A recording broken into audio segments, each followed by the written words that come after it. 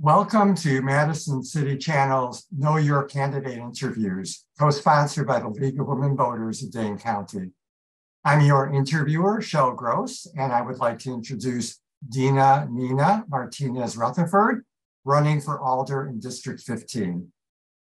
As we begin, I'd like you to give an opening statement about the educational, vocational, and civic experience you have, which qualifies you for this office, and why you are running for Alder.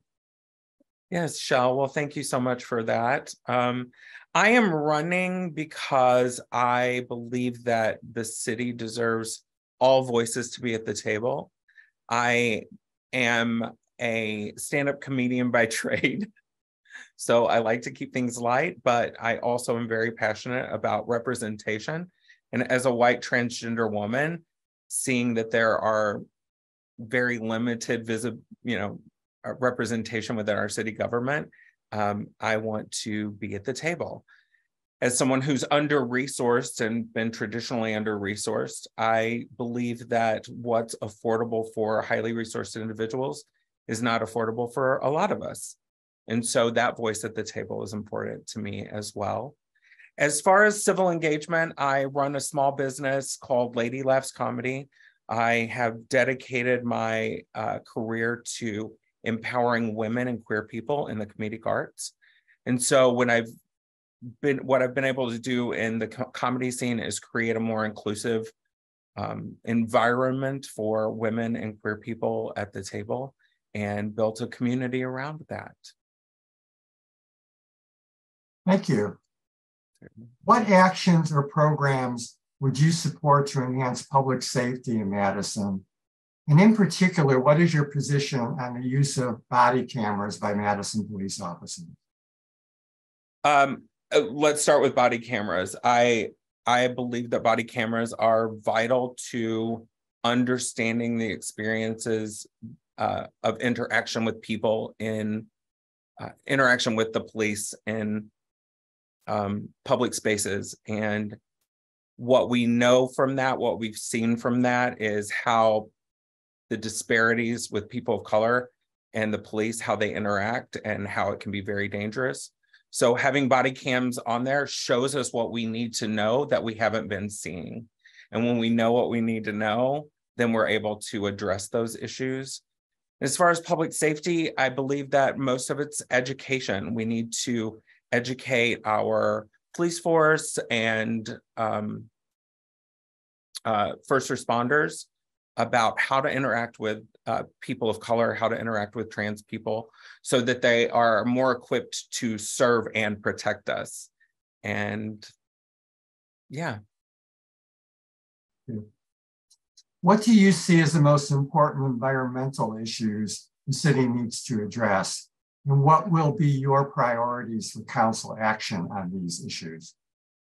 Well, definitely clean water and sustainability, making sure that we have clean drinking water so that we're not poisoning ourselves slowly over our lifetime is very important. I believe that we need to include more urban agriculture within our cityscape and finding ways to build community and give responsibility to the neighborhoods to care for those items.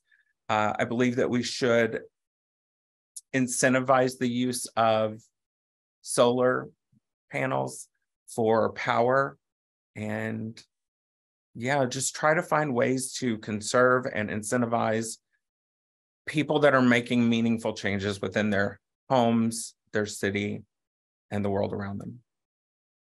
Thank you. What is your position on increasing the pay for alders? I believe that it's important that we pay our elected officials a wage that will give them full energy tanks when they approach the job. One of the things that I've noticed, even though, as someone who's under-resourced, having a salary that helps me dedicate my time to communicating with the community and interacting and doing the job that government is supposed to do is important. I believe that alder pay would help us have more dedication to what we do and not pull resources from our families and our friends and our personal time. I believe that when we value those who are serving us, then they tend to value us more. And alder pay would help mitigate some of the barriers to entering government. It's very expensive and time consuming to run a campaign. It's very expensive and time consuming to do the job of government. And when we have to split our resources, our attention, and our energy, that's an impediment to building better democracy and having more diverse voices at the table. What, if anything, do you think the city should be doing to support economic development? Oh, well, as someone who's a small business owner, my business was decimated by the pandemic. I was able to get some resources, but it still has never fully recovered, which I fully understand and accept. But I do believe that government has a responsibility to the small business owners, especially the small business owners who are struggling every day, spending most of their time building a business, which also takes time away from their families and the things that they have to do on a daily basis. So if we are able to meet small businesses, especially when they're struggling, and have emergency funds set aside to assist with that, it would be very beneficial to all of us, because who doesn't love going to a bar and having a drink? Who doesn't love going to a restaurant and sharing a meal with people in your community? And that's where I see that economic development could use some help, and also incentivizing people to start new businesses that we need within our districts and within our city. How do you see racial disparities impacting constituents in your district? And are there any actions the city should take to address those?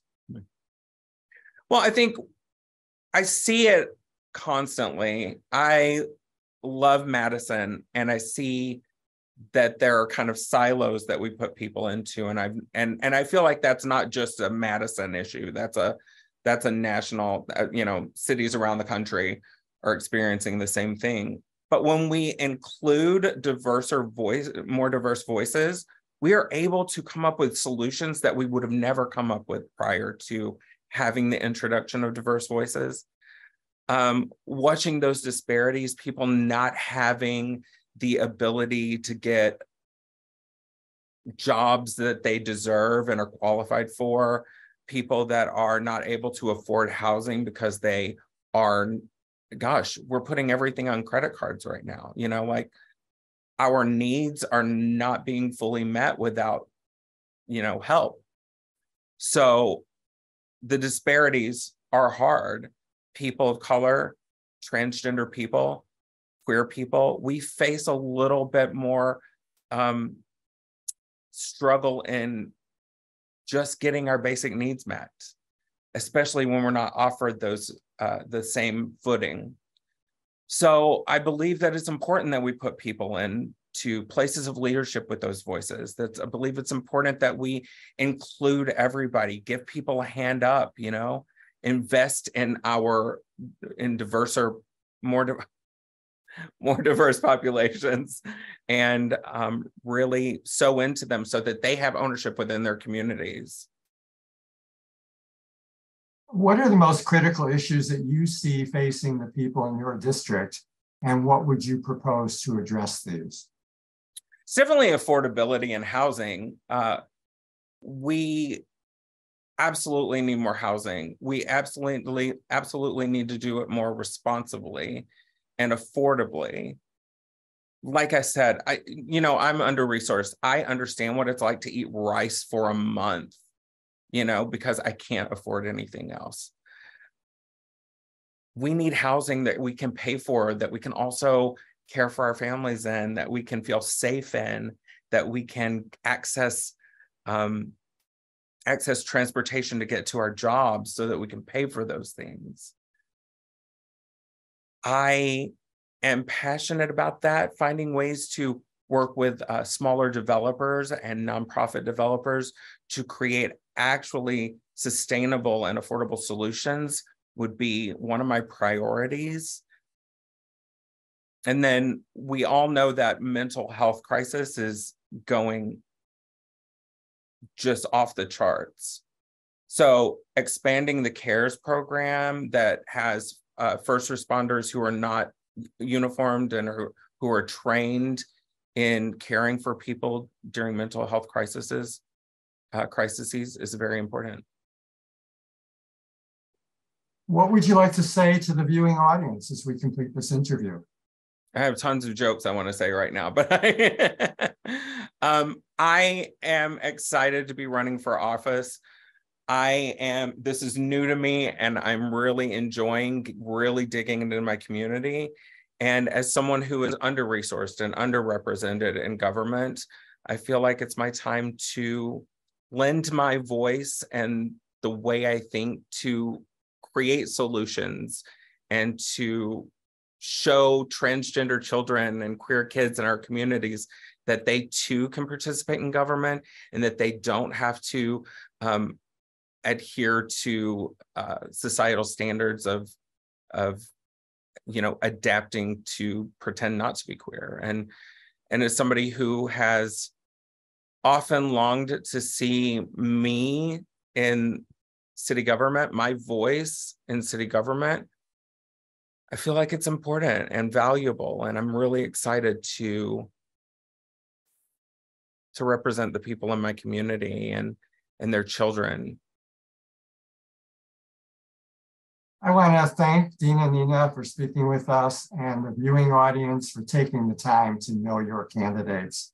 I want to remind everyone that primary election day is Tuesday, February 21st, and the general election is Tuesday, April 4th.